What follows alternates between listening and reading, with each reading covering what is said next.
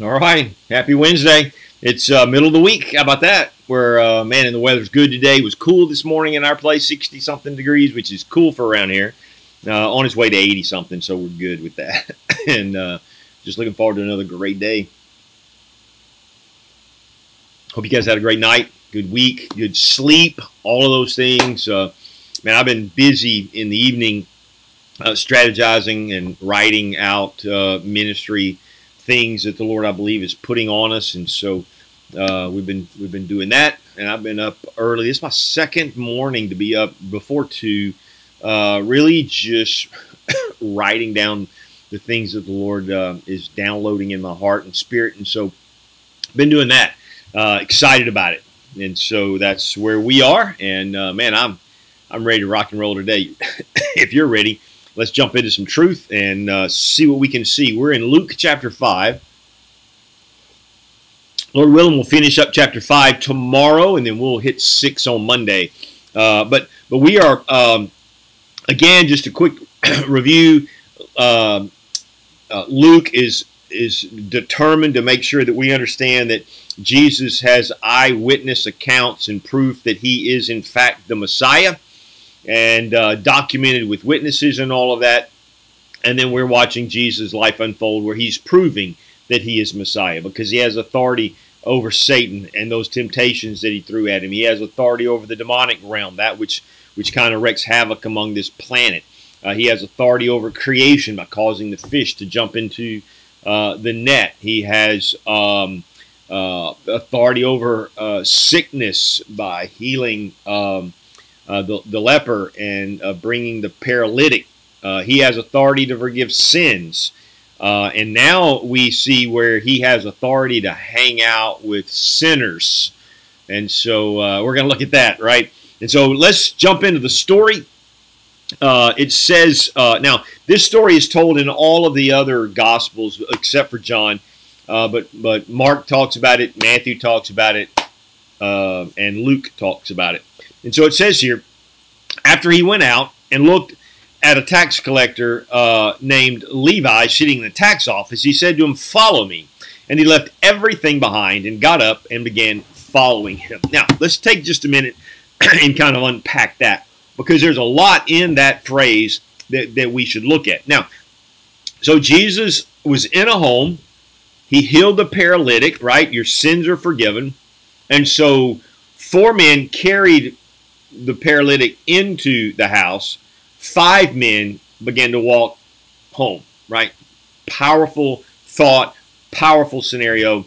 So the teaching of the day is done in the house. Matthew tells us that Jesus walked along the seashore.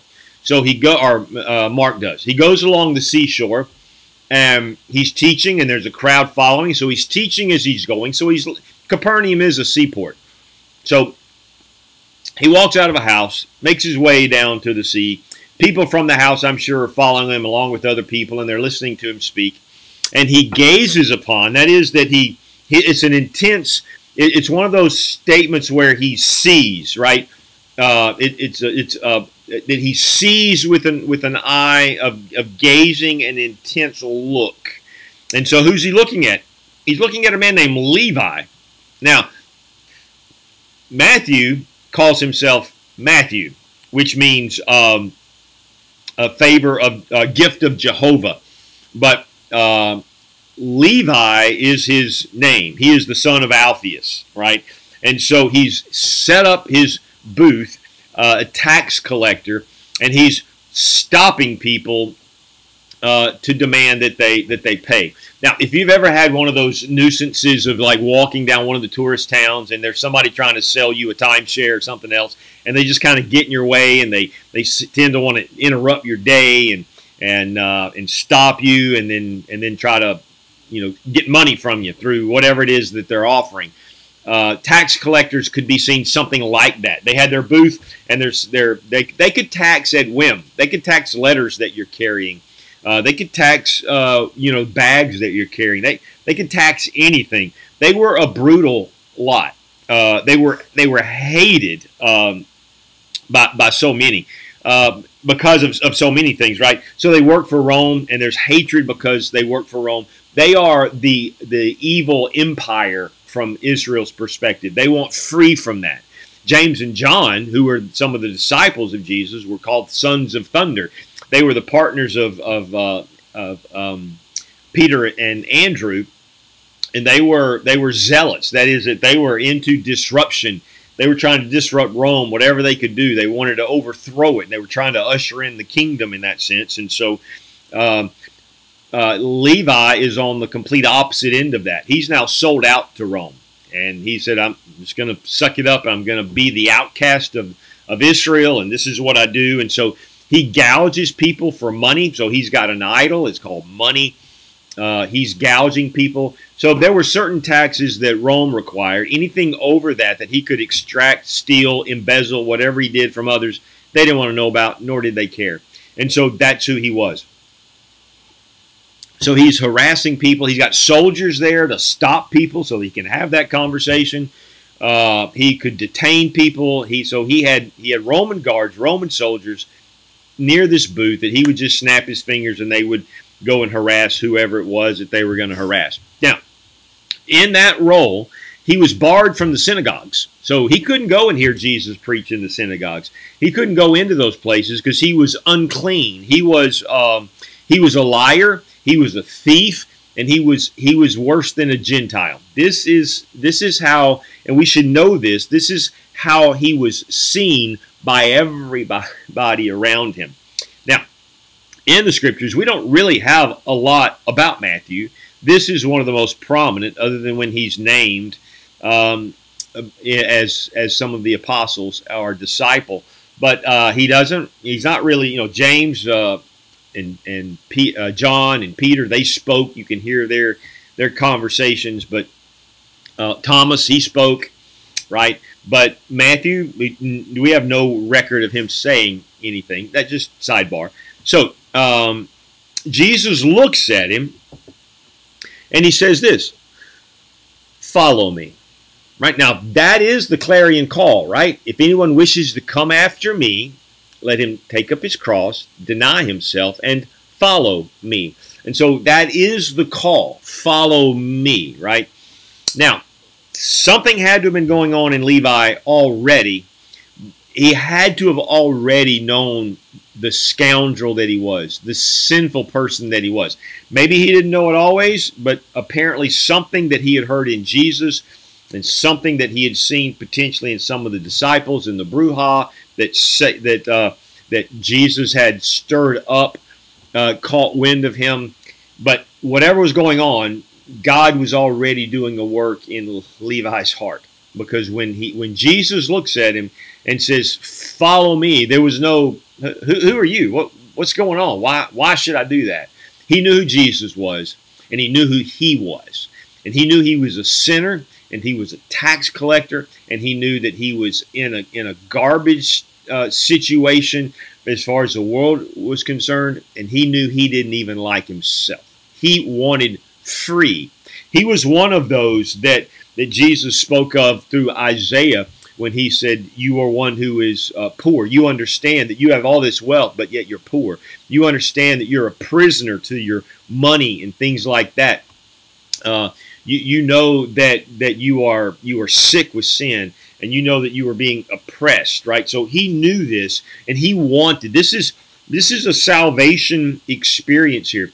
Everything that he had begun to believe about himself, that look of Jesus and him making the statement, "Follow me," was all it took, and Levi's all in, because it says he closed up shop. He left everything. He's done with that. He's moving on. He's made his choice. He's counted the cost and says, all of this money that I've got and all of this potential earning here, I'm casting it away because I'm putting all my hope in Jesus. You don't miss that, or you miss this story. That's what took place. And so Jesus is rescuing Levi, a man already at the threshold of this transformation in that sense. He knew he was one of those desperate. He knew his need. He didn't mind saying, "Man, I am a sinner. In every right, I am a sinner, and I am an outcast, and I am unworthy." And this is where he comes to. Now, let's look at the second part, because this is amazing. And Levi gave a big reception for him in his house. I love this. I love what's taking place here. And this is the beauty of when you see new believers that come into your church or however it is, and you see them, they have friends who are still lost and still in the world. And so they're great opportunity for you to see the gospel meted out in the world through that liaison between one who had a foot in the world and now has his foot and feet deeply entrenched in the kingdom. He still has relationship. He still has currency in the world in that sense. And this is Matthew. So we used to call these Matthew parties. Back in the day, this is what we would do. And so at our church, we would have Sunday evening, for a season, it felt like almost every Sunday evening, we were just cooking out in our house. It was kind of in the hill country, and people would just make their way to our house on Sunday afternoons, and we never knew who was going to show up. There would be church folk that would show up. Those church folk would have brought their pagan friends and everybody else, and so they would show up, and there may have been some people who had either some alcohol in the car or brought it in, and it was an sundry of people, and it was good. Because what it was an opportunity for people who didn't know Jesus or Christ followers to be around Christ followers. And so it potentially could have been messy and everything else, but we called them, now not to everybody else in-house, we called them Matthew parties. And so we loved having those. And this is what's going on here. Levi's going to have a big reception for who? For Jesus, right? Hey, man, I got my new friend, my best friend, the one who has redeemed me. I want to introduce all my unsaved friends to him. And so listen to who was at the party. And there was a large crowd of tax collectors, because those are business associates. They're in the same ilk, the same level of grossness and vileness in the community. So there's honor among thieves, so to speak. So all these tax collectors are there. And apparently there's a bunch of sinners there as well. Besides tax collectors, there's just the dredges of society from a worldly perspective in this place, and from a religious, hypocritical perspective. And so there's all these unsavory people at this house. And Jesus is in there, and he's reclining at the same table they are, and he's eating with them. You get the picture? The rabbi, the one that's creating a lot of stir in all of the synagogues, the Pharisees kind of following him around, trying to make a citizen's arrest, trying to find something wrong with him, something he's done wrong so they can trap him, has followed him to Levi's house. And so they're not going in because they're holy people. They're not going to associate with those. And so they just see him going into Levi's house, and they know that's the house of the tax collector, and they hate him, and they don't know why Jesus doesn't hate him and why his disciples don't. And so this conversation is to the disciples. So get the picture. He's finished. There's just been a man that couldn't walk into a house and walked out of the house, and the Pharisees were probably on the outside of that looking in.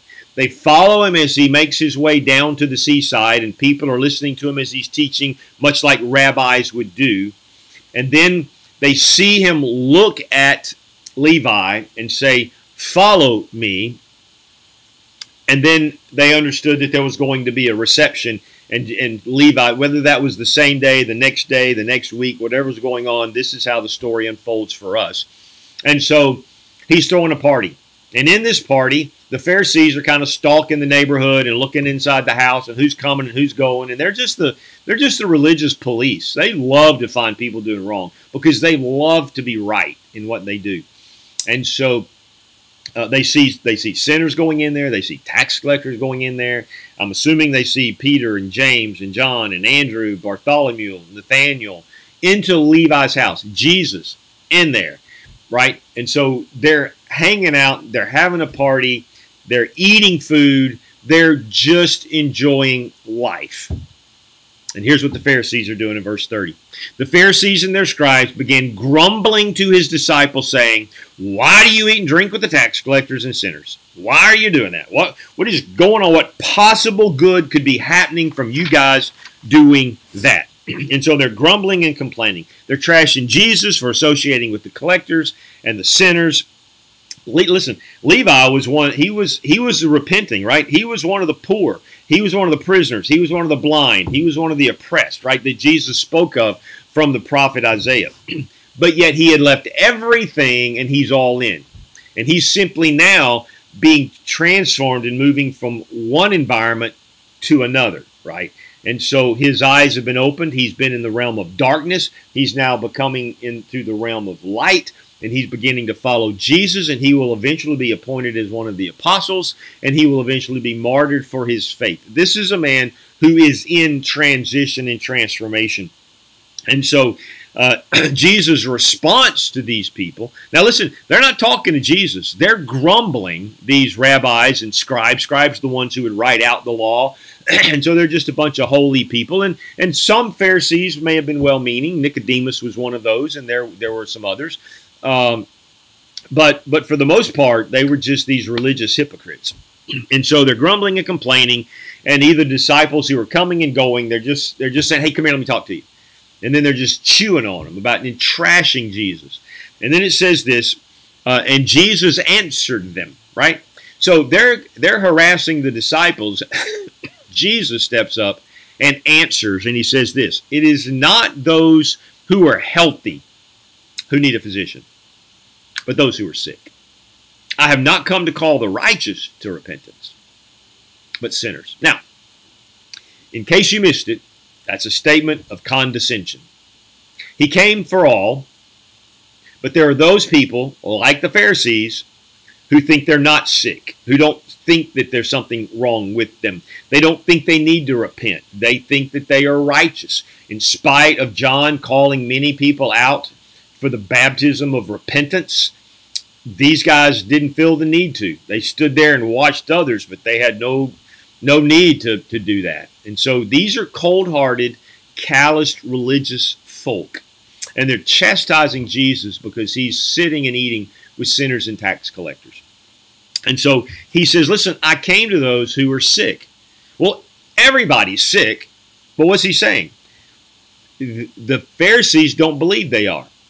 I got nothing for you, he says. I got nothing. Who did he come for? Those who were aware of their poverty, right? The poor, the blind, those who knew there was more, those who felt imprisoned by their sin, those who knew that they were spiritually bankrupt, they had nothing good to offer. This is Levi. Levi knew I got money, but that's not kingdom currency. I got nothing to bring. I'm in bondage to this. I'm in bondage to my sin. I don't like who I am. I feel oppressed. I feel like I'm getting it from all sides. That's who Jesus came for. Jesus came for the people. That's why he says, blessed are you who are poor in spirit. Blessed are the meek, right? Blessed are these who know who they are and their lot in life, that know there is a deficiency and they need help. That's who he came for. Now, the church folk in the deconstruction movement and the progressive movement love to say that this is all Jesus was about, was just loving sinners.